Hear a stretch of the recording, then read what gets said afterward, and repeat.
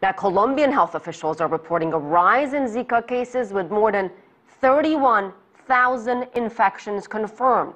But from Colombia, too, comes word of developments in a scientific strategy to neutralize the mosquitoes spreading the Zika virus. CCTV's Michelle Bege reports.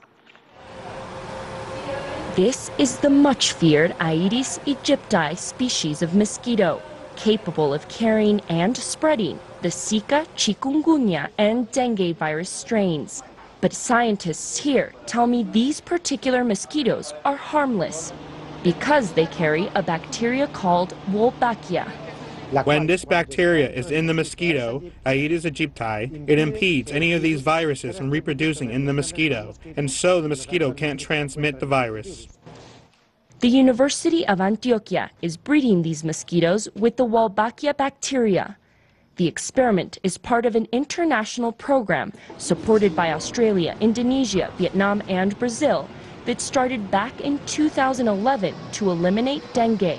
The immune mosquitoes needed to be released into the wild, so the university recruited 5,000 citizens from a community called Paris de Bello in Antioquia. Many were skeptical about bringing new mosquitoes into the neighborhood, but an educational campaign helped reassure them. I would tell them we have bites from the previous mosquitoes that have dengue, but the ones that are going to be brought in that have the bacteria are not going to transmit dengue. Larvae with the Wolbachia bacteria were brought in from the university. The hope was that the mosquitoes with the bacteria would breed naturally with the wild mosquitoes in Paris de Bello.